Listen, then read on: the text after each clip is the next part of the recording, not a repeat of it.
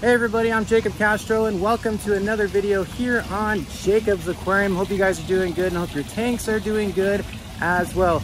I'm having a fantastic day out here in Jacob's Aquarium HQ, taking care of all these gorgeous and amazing plants that I have in my over 1,000-gallon aquatic plant system. But today I wanted to discuss a plant that I think is the most beautiful plant in the aquarium hobby, in my opinion. Keyword, my opinion. The plant that I'm talking about is called Nasea Golden. I've been selling this plant on my website for about 2 to 3 years now, and it has been a hit. So today, in this video, I thought I would talk about Nasea Golden and give you guys some helpful tips on how to grow this plant as well, and give you some close-up aquatic plant pornography shots of this amazing, gorgeous plant. All right, so I'm gonna pull some Nasea Golden out of my pond right here. Sorry guys, gotta break your roots. I know it hurts, but I gotta show these fantastic people that watch my videos. All right, tons of sand, and God, look at these roots. Look at those roots. Damn. Damn, girl, you got a big root going on. Holy crap. Okay, so gonna just shake it off, shake it off, shake it off. Woo-hoo. This is Nasea Golden. Look at this plant. Isn't it beautiful? So Nasea Golden has, well, golden leaves, golden colored dirt. It has a gold color to the leaves. And even sometimes the leaves appear a light goldish, pinkish, yellowish, almost like real 24 karat gold. 24 karat magic in the air. And the other thing that I like in regards to the color about Nasea Golden is the red stems. Look at the red stems. So you get this golden color on the leaves, but you also get these gorgeous red stems in the middle. This plant is just a color matching, you know, combination of colors. It's almost like this plant was really interested in fashion and decided, you know what, I'm gonna match my colors. I'm not gonna be one of these people walking out over here in the Walmart or something with, you know, green and black and all these weird different colors going on. No, he's like, I'm going to dress appropriately and I am going to match my colors. So that's what he did. Again, check out these roots, guys. The pond that I grow my plants in is injected with CO2, has tons of nutrients, tons of gorgeous sunlight, as you can see. So the plants develop really, really quickly. So yeah, Nasea Golden, beautiful plant.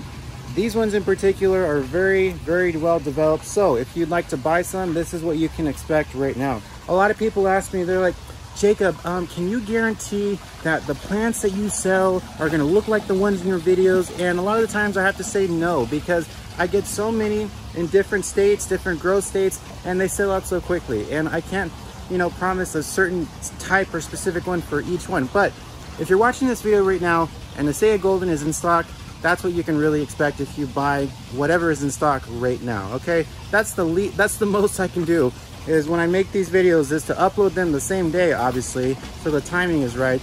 And that should point you in the right direction if you want plants that look exactly like the one that you're seeing in this video, okay? Now, let's talk about the sort of difficult side of Nasea Golden. Nasea Golden loves CO2, loves fertilizer, loves highlights, loves nutrient-rich substrate. So if you're not somebody that can provide it with all of that, I would say pass on this plant, because you will be disappointed when you don't get the results that, you know, you've seen in this video that I've gotten with it, okay? Here's the thing though, here's the thing. A lot of people are shocked that in my pond, I use sand to grow my plants. Sand is my substrate. A lot of people are shocked by that, but it's not impossible to make sand work. As you've seen, Nasea Golden is growing in sand. You just have to compensate for that loss of nutrients. So, dosing nutrients in your water column, as they say, the water column, scientific, you know, stuff. Dosing liquid nutrients in your aquarium, I should just say that. Highlights, CO2, that will help it along. Not necessarily do you need nutrient-rich substrate, but it's definitely, if you can provide it with that, if you're setting up a planted tank and it's well within your budget, do it, okay? The only reason why I don't is because I cannot use aquatic plant substrate in this pond because I'm constantly ripping plants out of the substrate, and if I used ADA soil, for example, it would be a mess. My pond would constantly be dirty and cloudy. It's not possible, okay? So it's definitely possible to make sand work in an aquarium, pond, whatever, with aquatic plants, but it's not really preferred, okay? Keep that in mind, okay? Because I know people are gonna see it and they're gonna be like, well, you're growing your plants in sand, why can't I do it? You can, but is it really the right way to grow aquatic plants? No, but it's possible. People may disagree with me. There's gonna be somebody that's gonna comment, well, I grew this plant in a goldfish only tank, and I only have a gravel substrate and a T8 light that I bought in 1992, and you know, this plant's growing great for me. So you're wrong, Mr. Castro. Okay, Rob, well, you know, if you've achieved that with this plant, congratulations, okay? Congratulations. But as for me, that's what I recommend to you guys. CO2, nutrient-rich substrate, highlights, nutrients. Very, very important with this plant. But yes, in my opinion, and I've grown so many plants over the years, so many, in my opinion, Nasea golden is, without a doubt, the most beautiful plant in the aquarium hobby.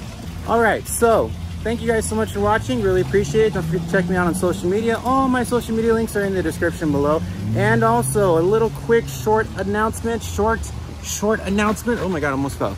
I am doing my live shows again. You guys may be like, didn't you start doing your live shows again like 5 years ago? Like, what is going on? Make up your mind. Okay, well, yeah, I know. Life has just gotten in the way, okay? But I'm doing my live shows again, and I'm gonna have guests on my live show, and I'm gonna answer your questions, and it's gonna be so much fun. So I don't have a set schedule, but I'm gonna do live shows at least twice a week, okay? I already have some pre-recorded versions of the live show that I've done on my channel. And here's the thing, it's no longer called the live show, it's called the aquatic show. The aquatic show. And I called it the aquatic show because we're gonna talk about all things aquatic. Fish, plants, aquariums, ponds, sump filters, aquaponics, hydroponics. We're gonna talk about things that involve water. I love you guys so much. Again, don't forget to check me out on social media. And if you're in the market for aquarium plants, visit jacobsaquarium.com, where I have almost 100 different species of aquatic plants to choose from, all at the most affordable price. That's jacobsaquarium.com. Have a great day, everybody. I love you guys so much. Have fun with your tanks, and I'll see you next time.